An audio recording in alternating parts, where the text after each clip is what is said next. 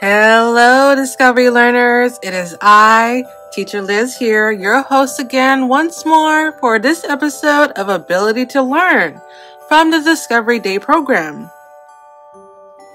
I have a wonderful episode for you today. We are, of course, learning some new observances, learning a bit of history. Also have a brand new list of Christmas movies for you to check out this week, and another Spanish word for you to practice. And don't forget that there are daily Zooms provided for you every day by the Discovery Educational Team. Now let's not delay any further. Let's go ahead and start the show.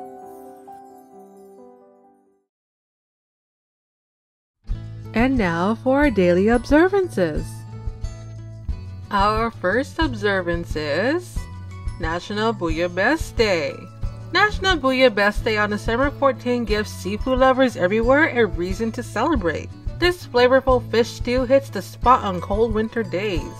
The French are known for many great recipes.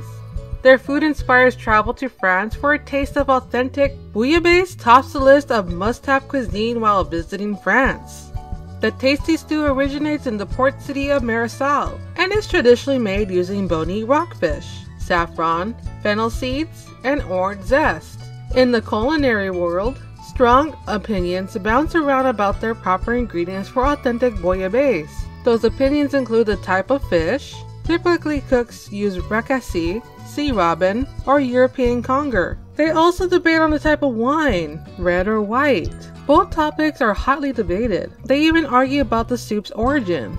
Did a Greek goddess create the stew, or did its credit belong to a coastal fisherman who threw the ingredients together from unsold bony rockfish? Perhaps the spicy debates add a little flavor to the stew too. Your guess is as good as mine. Regardless, cooks use a variety of fresh fish as their first step to a delicious bouillabaisse. It is especially important, if you can't get to south of France, to order it.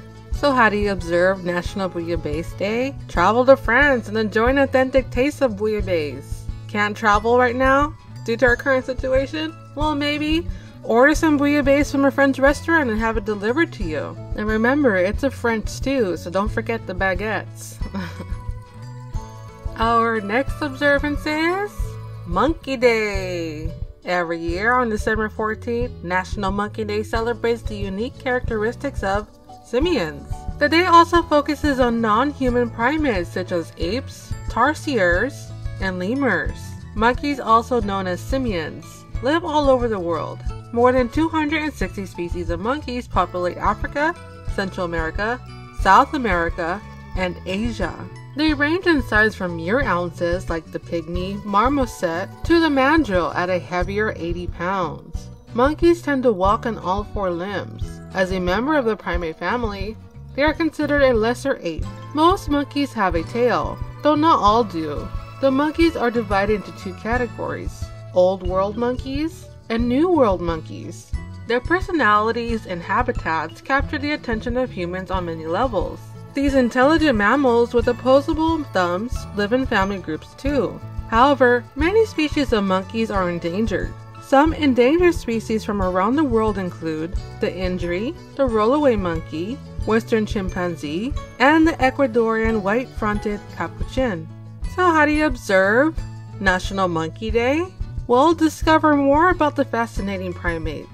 Learn more about monkeys who live throughout all kinds of weather in the nature show Snow Monkeys. Disney also has a documentary called Monkey Kingdom. It's about the monkeys of South Asia and follows a family that shows us a social hierarchy that exists amongst the community. Or you can read about monkeys and their habitats. I like little monkeys. My favorite monkey is the capuchin. Do you like monkeys? And if so, do you have a favorite one? Let me know in the comment section below. And our last observance for today is Roast Chestnuts Day. It's time to honor the humble chestnut on Roast Chestnuts Day, December 14th. As it's the season to be jolly, Roast Chestnuts Day comes at a perfect time for the holiday season. Roasted chestnuts often fill the air with their earthy scent as they're cooked. by street vendors during December. Not only this, but the delicious snack keeps the cold away from those in the Northern Hemisphere. While the day is a relatively new celebration, the tradition of roasting chestnuts has been around for a long time. When they are roasted, the natural sweetness of the nut is revealed, delighting our taste buds. The United States produces only 1% of the world's chestnut production. It's actually China who is the world's leader in chestnut production, even though most American chestnuts are imported from Italy. American chestnuts were decimated by a deadly blight, which ravaged the trees in the early 1900s. Approximately 4 billion chestnut trees succumbed, and their recovery has been mediocre. Chestnuts have a soily, mildewy taste. Although they can be eaten hot off the coals, they are better eaten with herbs and stuffing, or with other dishes. Soon after roasting, the nuts can become so hard that they could break a tooth if they're bitten down too forcefully. However, it's still possible to chop them. Some larger grocery stores and some Italian markets leave chestnuts in their shells, and others sell unshelled chestnuts in a can, which are much softer. Roasted them have become a popular treat. As heard in one of Nat King Cole's greatest Christmas songs, chestnuts roasting on an open fire, Jack Frost nipping at your nose. We know the song. So how do you observe Roasted Chestnuts Day? Well, eat some roasted chestnuts. Have you ever tried any? Do you like the way they taste? Let me know in the comment section below. On this day in history.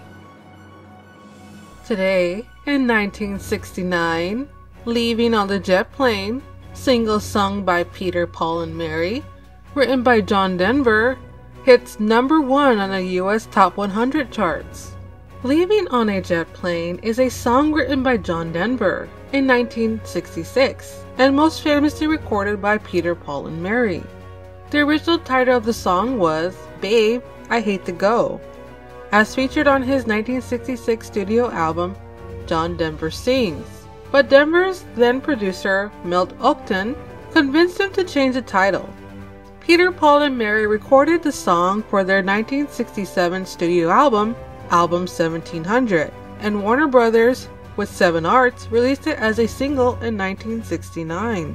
It turned out to be Peter, Paul, and Mary's biggest and final hit, becoming their only #1 on the Billboard Hot 100 charts in the United States. The song also spent 3 weeks at top easy listening chart and was used in commercials for United Airlines in the late 1960s and early 1970s. The song also topped the charts in Canada and reached #2 in both the UK singles chart and the Irish singles chart in February 1970. In 1969, John Denver recorded a version of the song for his debut studio album, Rhymes and Reasons, and re-recorded it in 1973 for John Denver's greatest hits. His version was featured at the end of the credits of The Guard. Do you guys remember this song? It would be sung to us during our games of bingo. You know how the song goes? Leaving on a jet plane, I don't know when I'll be back again. You know that song. Do you remember who used to sing it to us during our bingo games? If you remember, let me know the person's name in the comment section below.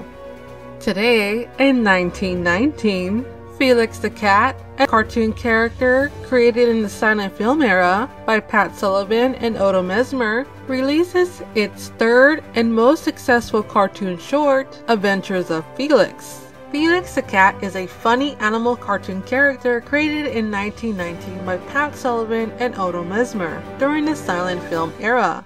An anthropomorphic black cat with white eyes and a black body and a giant grin is the most recognized cartoon characters in film history. Felix was the first animated character to attain a level of popularity sufficient to draw in movie audiences. Felix originated from the studio of Australian cartoonist film entrepreneur Pat Sullivan. Either Sullivan himself or his lead animator, American Otto Mesmer, created the character. What is certain, Felix emerged from Sullivan's studio, and the cartoons featuring the character enjoyed success and popularity in popular culture. Aside from the animated shorts, Felix starred in a comic strip, drawn by Sullivan, Mesmer, and later Joe Orleo, beginning in 1923.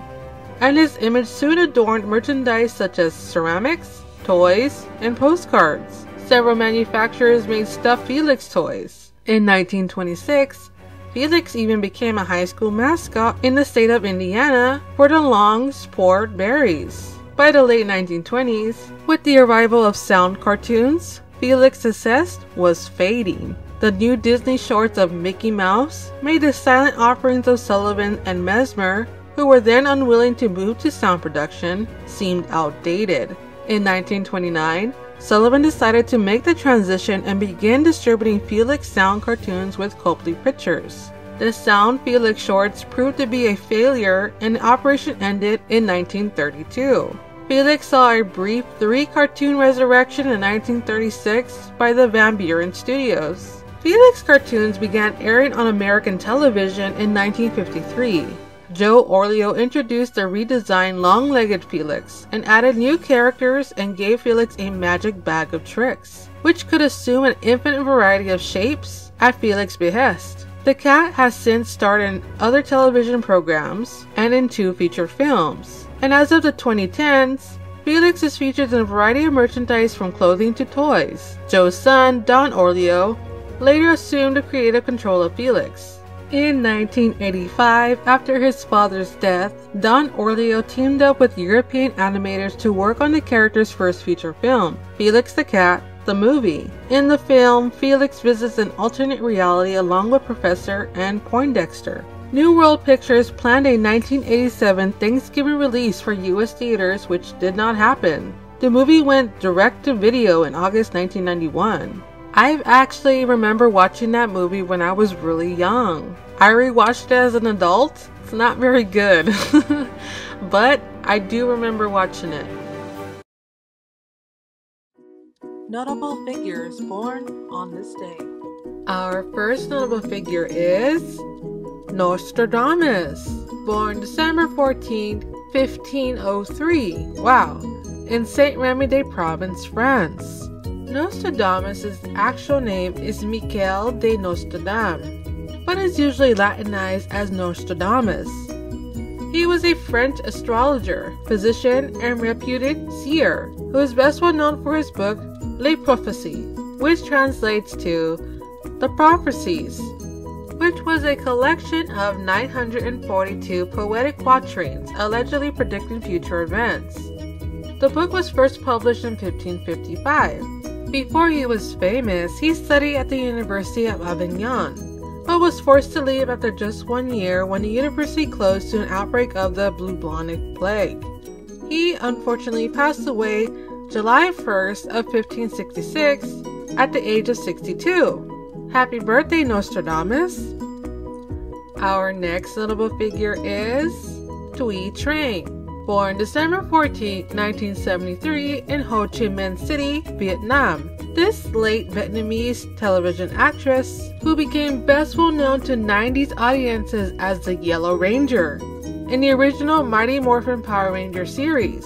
Before she was famous, she fled to South Vietnam with her family as a child and lived in Hong Kong before finding refuge in the United States. She enrolled at the University of California, Irvine to study civil engineering, but then switched her focus on acting after a talent scout spotted her. She unfortunately passed away September 3, 2001 at the age of 27, but is still remembered by millions of Power Ranger fans today. Happy birthday, Thuy! And the last notable figure for today is Vanessa Hudgens. Born December 14, 1988 in Salinas, California. This American actress and singer is best well known for starring in Walt Disney's High School Musical. Her debut album, V, was certified gold in 2006. She also portrayed Rizzo in the 2016 Fox broadcast of Grease Live and landed a starring role in NBC's Powerless. In 2017, she became a judge on So Do You Think You Can Dance? Before she was famous, she played roles in several local musicals before traveling to Los Angeles to pursue a career in acting. Most recently, she played Maureen Johnson in the live performance of Rent in 2019. She turns 32 years old today. Happy birthday, Vanessa! Come along as we take a journey to the place of the week. This week we are traveling to Croatia. Do you hear that song in the background, Discovery Learners? That's Croatia's national anthem. Now let's take a deeper look at Croatia's flag. The national flag is horizontally striped with red, white, and blue, and the national coat of arms at its center. The coat of arms is comprised of two parts, a shield and a crown. In addition to the stripes, the historical shield of Croatia, a checkered board of red and white, there is a distinctive blue crown encompassing 5 shields from the Croatian past. The current iteration of Croatia's flag has been in use since December 22, 1990. Croatia is located in the northwestern part of the Balkan Peninsula. It is a small yet highly geographically diverse crescent-shaped country. The upper arm of the Croatian crescent is bordered on the east by Serbia and on the north by Hungary and Slovenia. The body of the crescent forms along the coastal strip and the southern tip touches Montenegro. Within the hollow of the crescent, Croatia shares a long border with Bosnia and Herzegovina. Croatia's official name is Republic of Croatia. Its form of government is a multi-party republic with one legislative house, the Croatian Parliament. It has a head of state, which is a president, and a head of government, which is a prime minister. Its capital is Zagreb. Official language is Croatian. Croatia's most popular religion is Catholicism, closely followed by Orthodox Christianity. Croatia's main monetary unit is the kuna. 6 kunas equals 1 US dollar. Its current population is 4,034,000 people. Croatia has a total area of 21,851 square miles. That's about the same size as the US state of West Virginia. Croatia's main exports are machinery and textiles. And its major money-making industries is shipbuilding, construction, and food processing. Croatia is an old country with a very unique history, so be sure to tune in all week to Ability to Learn to find out more about Croatia. Here is the animal of the day. Today's animal is the reindeer. Reindeer live in the Arctic tundra and damp forests of Greenland, Scandinavia, Russia, Alaska, and Canada. In North America, reindeer are known as caribou. As the name suggests, reindeer are the only species of deer that have both female and male grow antlers. In fact, male antlers can grow up to a whopping 1.4 meters in length and have as many as 44 points, called tines. Reindeer can live up to 15 years in the wild, although domesticated reindeer, in other words reindeer that lives with humans, can live for as long as 20 years.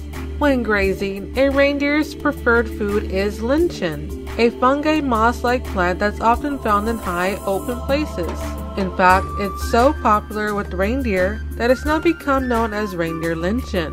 Humans have hunted reindeers for thousands of years for their milk, meat, fur, and antlers, which can be fashioned into tools. For groups of people in Scandinavia, which is Norway, Sweden, and Finland, Russia, China, and Mongolia, reindeer herding is an ancient and important part of their culture. Male reindeer can grow up to 1.2 meters tall at the shoulder and weigh up to 250 kilograms. That's 550 pounds. Yikes! That's over 3 times the weight of an average person. And females, of course, are a little smaller than males.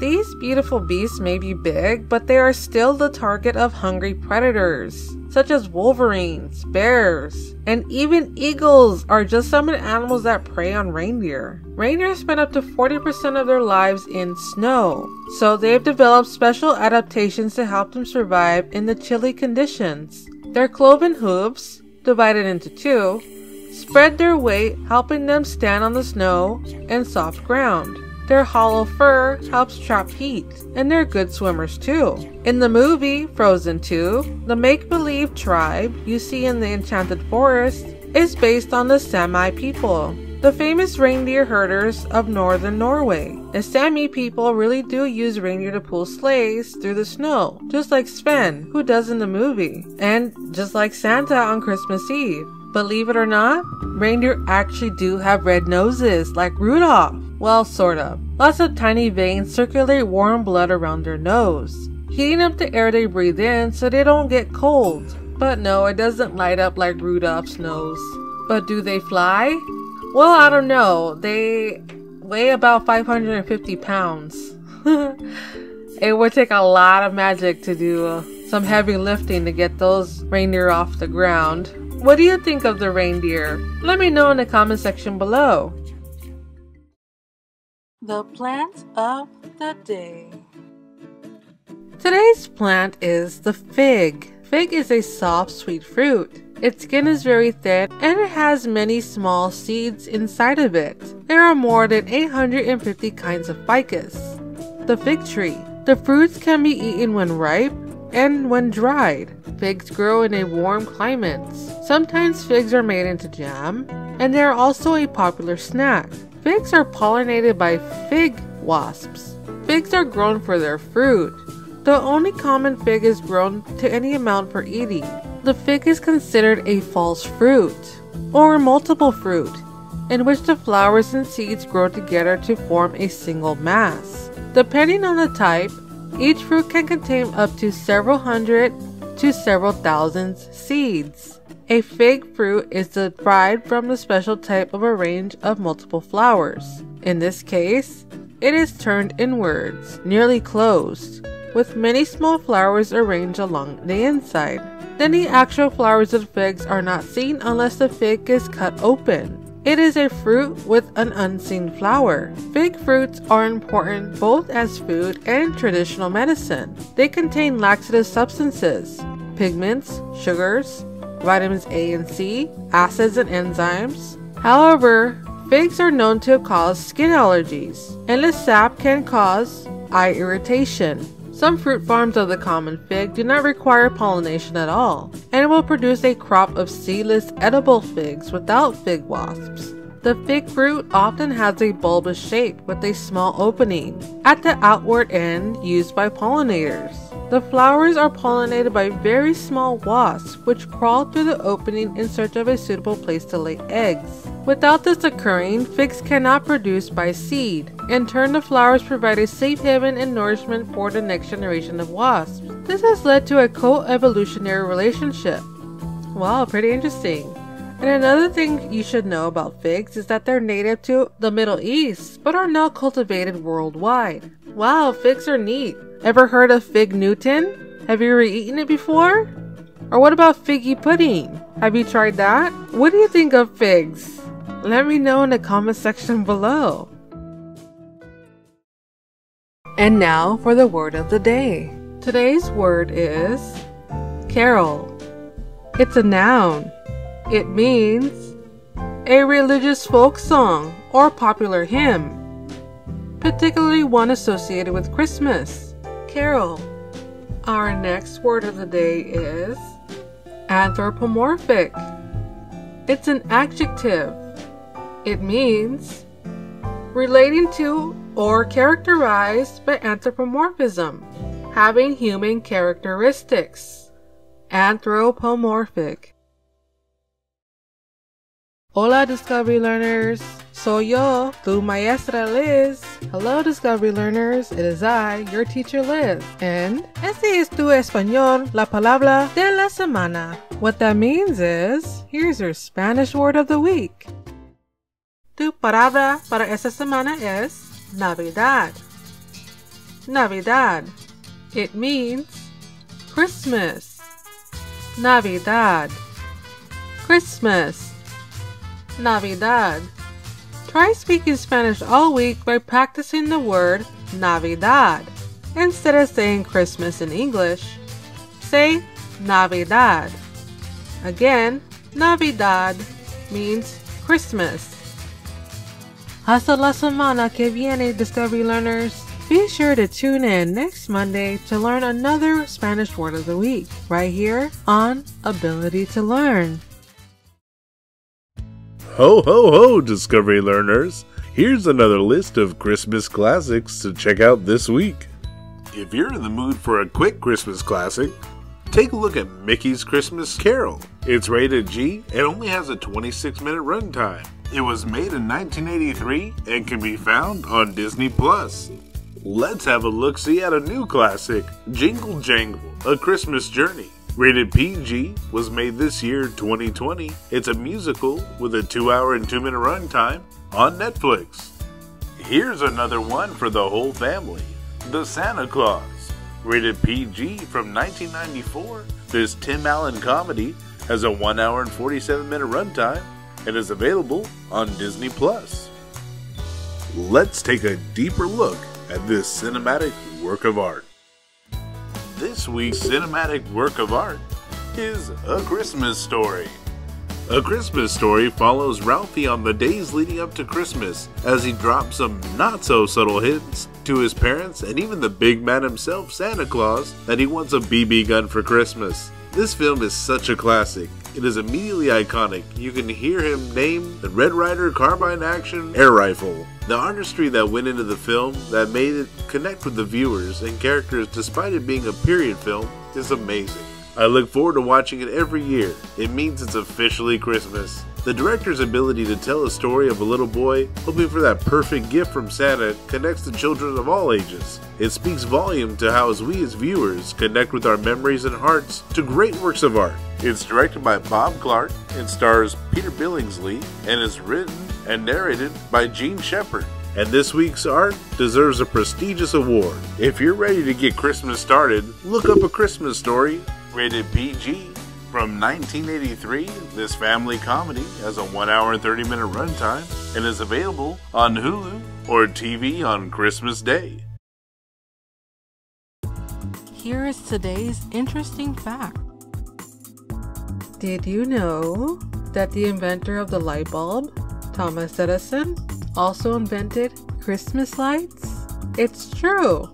Thomas Edison, the inventor of the first successful practical light bulb, created the very first strand of electric lights. During the Christmas season of 1880, these strands were strung around the outside of his Menlo Park laboratory.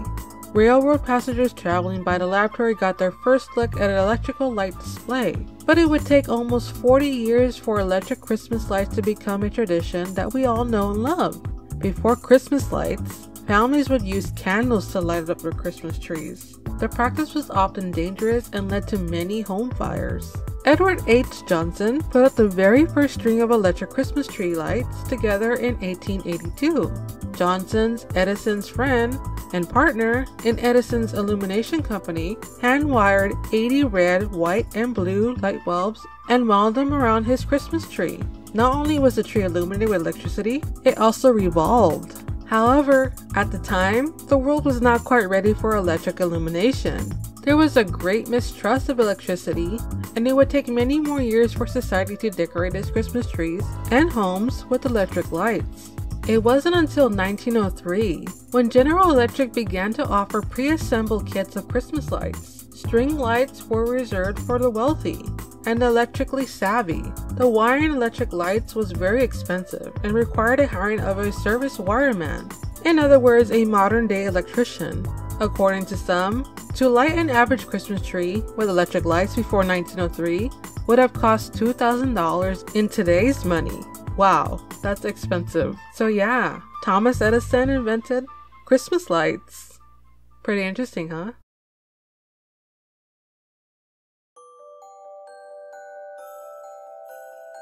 Aw, we all know what that song means. It means we reached the end of today's episode of Ability to Learn. I had fun, and I hope you had fun too. but not only had fun, I hope you learned something as well. Ho ho ho! Don't forget to attend the daily Zoom sessions provided twice a day by the Discovery Educational Elves. This is Teacher Liz signing out. Farewell, Discovery learners. I will see you next time. Ho ho ho, Discovery learners! Be sure to stay off Santa's naughty list and like, subscribe, comment, and make sure you don't miss out on any of the magic here on Ability to Learn. And Merry Christmas! Ho ho ho!